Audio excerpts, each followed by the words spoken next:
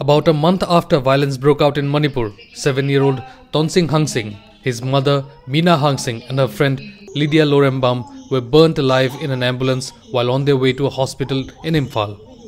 It has taken over 6 months, but the mother-son duo was finally laid to rest on December 15. The bodies of the mother and son were among the 19 from the Kuki-Zo community who were buried at Martyrs Cemetery during a mass burial program in Kangpokpi's Phaijang village. Speaking to EastMojo, Tonsing's father, Joshua Hangshing, said that he could not sleep the whole night before their bodies arrived, longing to meet them one last time.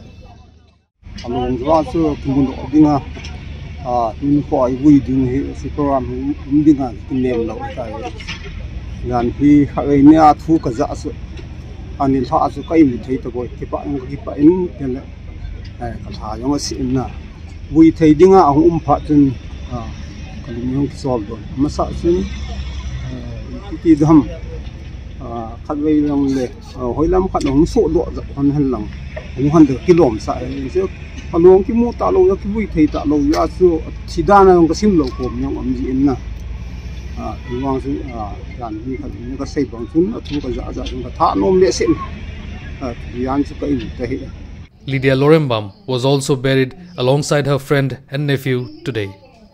Her husband, Lourembam Inauton, is finally relieved that after months of struggle, Lydia has received an honorable burial.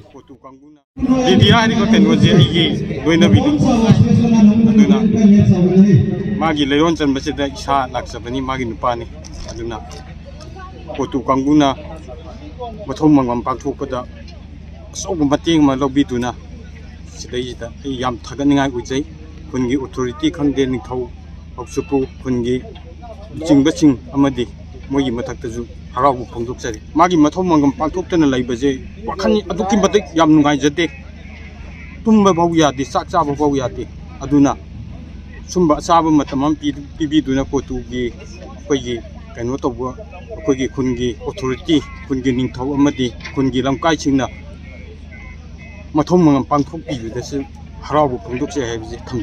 Today's program also held a ceremony for 4 people of the community whose bodies could not be traced, so that they could have a decent and honorable burial. The burial program was administered by Reverend Dr. Sakhokai Chongloi, and the deceased were given a gun salute by village volunteers of Kotu Defence.